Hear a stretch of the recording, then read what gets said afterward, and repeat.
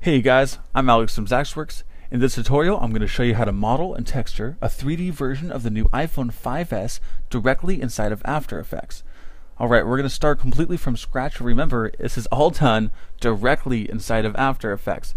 So to start, we need some pictures to model from. We need an idea where to come from. So I have the back of an iPhone, the front of an iPhone, and the side of an iPhone. Remember, these are all just Photoshop files. So they're just pictures 2D.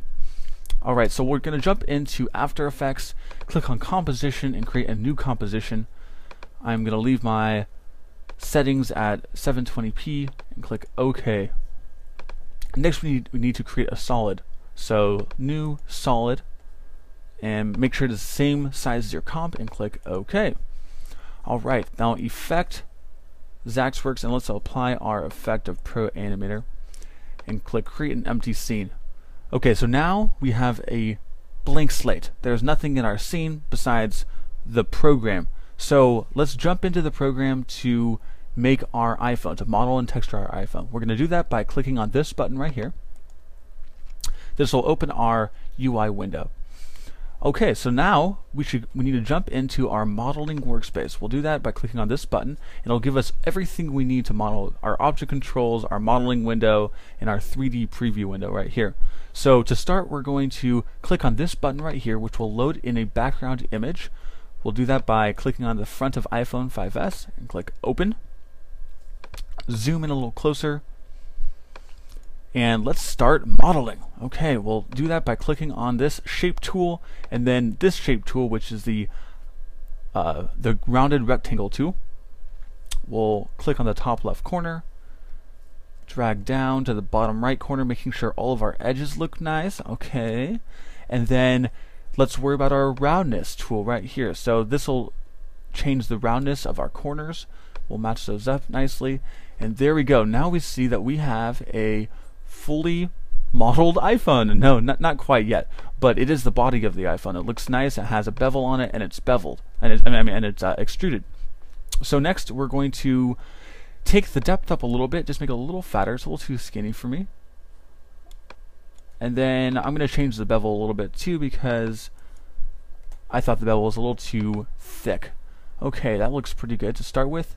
Next, we're going to come in and create the buttons on the side. We'll do that by clicking on this button to load in the side of our iPhone for another picture.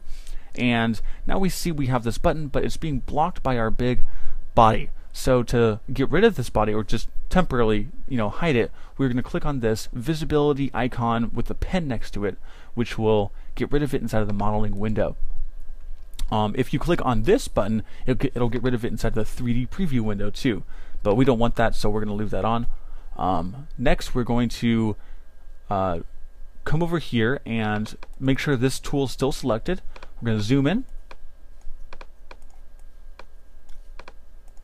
And now we're going to draw the lock button. Get the circle tool to draw the plus volume button and the minus volume button.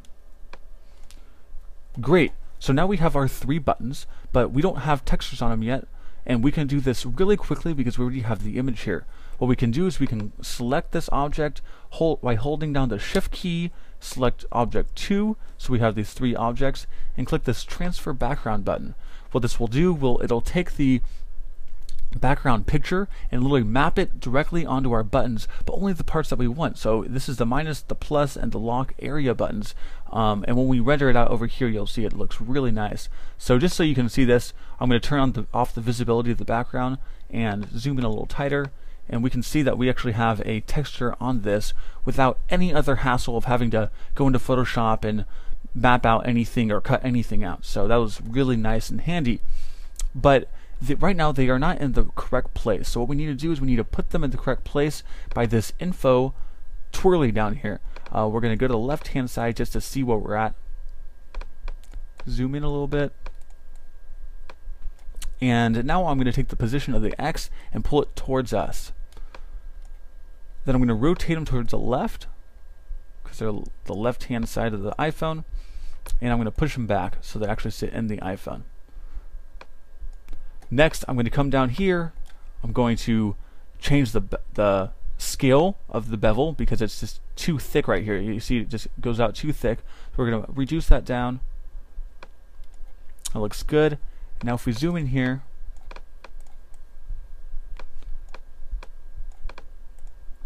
we see that we have a nice rendered out bevel with a nice texture on it.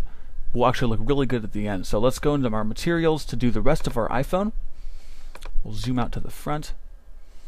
I'm going to come in here. I'm going to click on this square button right here in the color channel.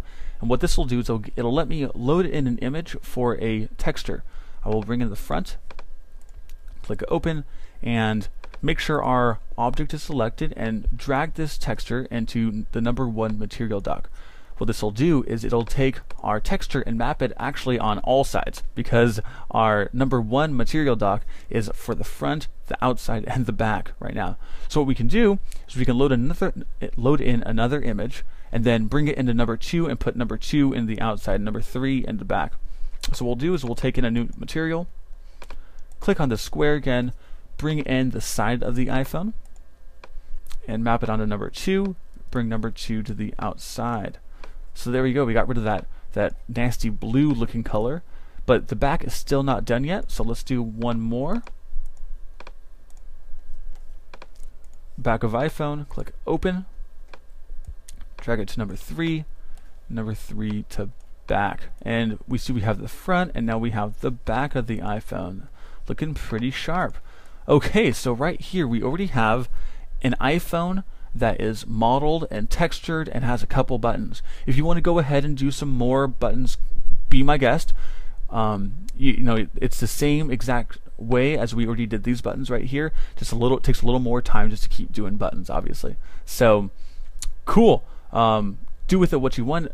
This right here will actually look really good just as it is, and we can take this and we can now click OK, and it'll actually put it into our After Effects scene.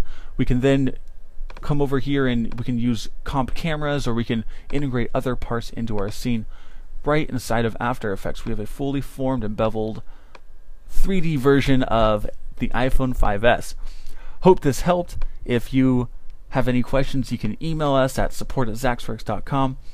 For my next tutorial, I'm going to show you how to take this iPhone, put a different screen on the front, and put a moving screen on the front, and then put some ray trace reflections and shadows, and even teach you a little bit of pivot points. See you then.